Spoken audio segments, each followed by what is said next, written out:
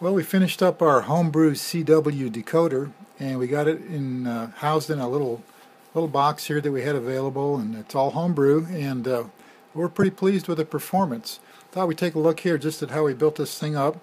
First video showed it all laid out as a prototype on a proto board, and we did a little bit of miniaturization and kind of cleaned it up, and still performs about the same, but looks nicer. This box itself is, in its prior life, was some other kind of a switch, and we've kind of repurposed it for a chassis. For this little guy, we have a 4-line LCD display in the front. As I said, we purchased these on eBay for $5 each, delivered to the door. Pretty good price. Also, we have a little reset button on the front and an LED that will light up to indicate when we have a signal tuned in correctly for CW decoding. On the inside here, we ended up with little scrap piece of copper in here, this little rectangular board that we built up our LM567 Decoder module on, along with a little small general purpose transistor driver. You can see right here, it's a little, in this case we used a 2N2222. That basically just boosts the signal up, the incoming signal up enough that we can drive the LM367 appropriately, and it's really hard to see. It's back behind this green capacitor, back about where I'm pointing here, mounted upside down dead bug style, and you solder in the ground pin there. That holds it real well, and all the other pins are just soldered directly to with the various components. There's only really a few components involved to use that decoder chip, and the output of that chip is fed into our Arduino, which is we ended up using the Arduino Nano, this little guy right here. It's physically small. We got those delivered, the last batch, a couple to the door for $3 and I guess it was $4.25 each. That's pretty hard to believe. This is actually mounted, the Nano itself is mounted on a little rubber standoff kind of a thing that we had available just to get it up off of the metal copper foil board, and it's basically just physically a place to mount this on the board in there. It's just glued in. That little rubber standoff is just kind of glued to the board. Then we have a few pins, digital pins connected here with the cables, and actually there's one analog pin that we're using, which we'll talk about in just a minute as well. The software, of course, is the WB7FHC Bud Churchward software, and we'll do a little demo of that online live, and we'll see what we got.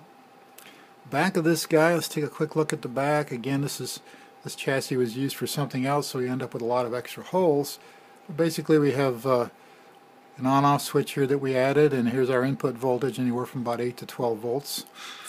We have 3 inputs for signals. Microphone input, which is the one we use the most, a little electric microphone that can be put right up against the speaker of a radio transceiver.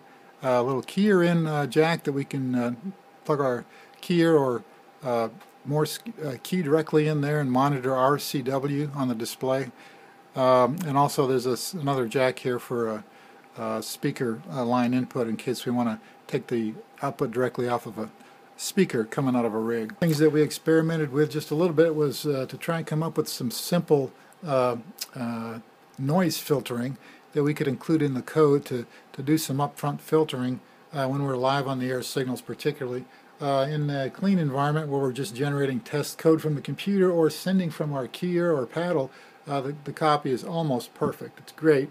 But in the real world, if we can look over here and see our little electric microphone that we just have taped up to the front of our speaker, that's the method we use most of the time to pull signals off the air. And of course, real live signals are going to be subject to all the associated band noise, and so that can become a problem with the code properly interpreting the CW characters. So we just went to the Arduino side and just pulled almost directly off of one of the tutorials on calibration some simple code that does a 5-second calibration every time the rig is reset. Every time we reset the decoder box here, just like that. It does 5 seconds worth of sampling of whatever signal is present for maximum and minimum levels. And then we just applied a simple little command basically in the code that says that if the signal detected is below a certain level, then just ignore it completely. And I think this probably helps a little bit, although it's pretty rudimentary, and reality, the best way to probably come up with some better noise filtering is to go with some type of an FFT algorithm.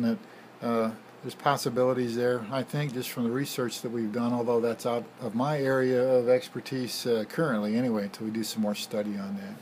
One other thing I wanted to point out was that the bezel that we have around our little guy here, this little bezel, is actually just made out of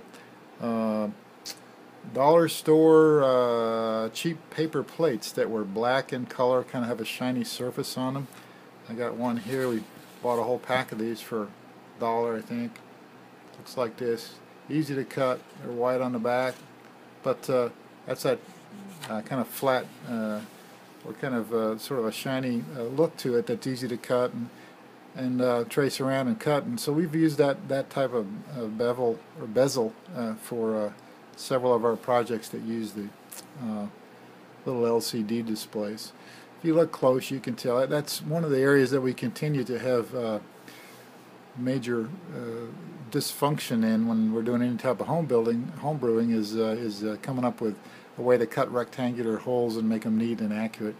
I usually use a Dremel tool, but it's just really difficult to get a nice looking perfectly shaped hole, so we use some type of a bezel, and this one works well to kind of clean it up at the end and make it look a little prettier.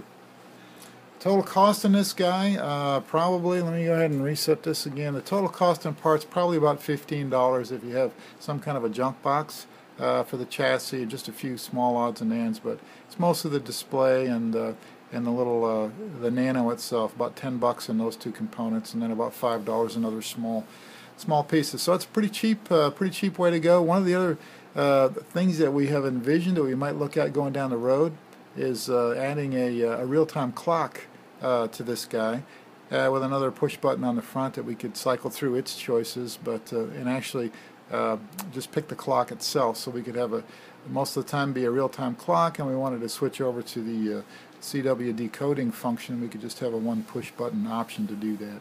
And those real-time clock modules are out there really cheap these days, $3 a piece, something like that, and pretty easy to incorporate into the setup inside. So that's something we're looking at maybe down the road. But for now, let's go ahead and we'll do a little small chunk of video with some live CW off the air here. I think we'll use 20 meters. Find a signal and see how well we do with this configuration off the air, and then and that'll probably wrap it for this video.